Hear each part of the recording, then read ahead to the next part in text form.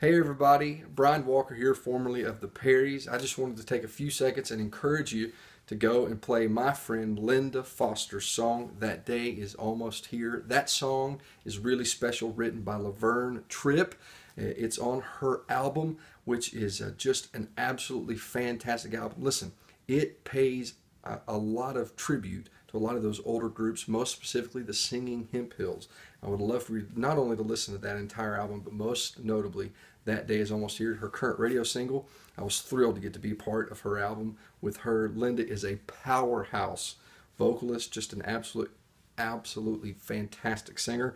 Would love for you to hear this song. I'd love for you to play it on your local radio stations there that you guys are part of. Just an absolute great song. Listen, here's a little note about that song. It was recorded in an old analog studio, 24-track feel, real warm feeling studio, and just listen to it. I promise you, you'll hear exactly what I'm talking about.